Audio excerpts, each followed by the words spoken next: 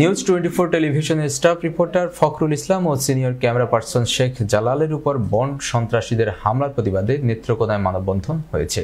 আজ বৃহস্পতিবার দুপুরের দিকে জেলা সাংবাদিক সমাজের আয়োজনে জেলা প্রেস ক্লাবের সামনে সড়কে ঘণ্টাব্যাপী মানববন্ধন কর্মসূচি পালিত হয়। মানববন্ধনে জেলায় কর্মরত সকল মিডিয়া সাংবাদিকরা অংশ নেন।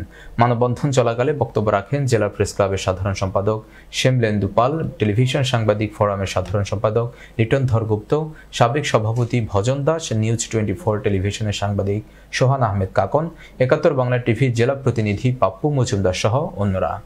মানববন্ধনে বক্তারা রাজধানীর নয়াবাজারের বন্ড সন্ত্রাসীদের দ্রুত গ্রেফতার করে দৃষ্টান্তমূলক শাস্তির দাবি জানান। সে সাথে সারা দেশে ঘটে যাওয়া সকল সাংবাদিকদের উপর হামলা নির্যাতনে জড়িতদের আইনের আওতায় এনে শাস্তির দাবি জানানো হয়। বিভিন্ন সময় বড় ধরনের হামলা, হুমকি, ধমকি, আমরা ভবিষ্যতে এরকম ধরনের কোনো ঘটনা দেখতে চাই না এবং এদের সাথে যারা জড়িত রয়েছে সকলকে দাঁড়িয়েছি।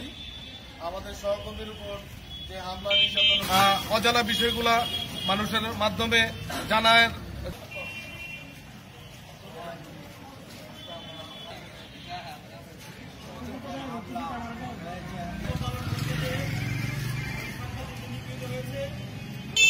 শাস্তির দাবি যাচ্ছি। যে পর্যন্ত শাস্তি না হবে আমাদের আন্দোলন চলবে। কতিপয় সন্ত্রাসী চালিয়েছে তার তীব্র প্রতিবাদ জানাচ্ছি। ঢাকায়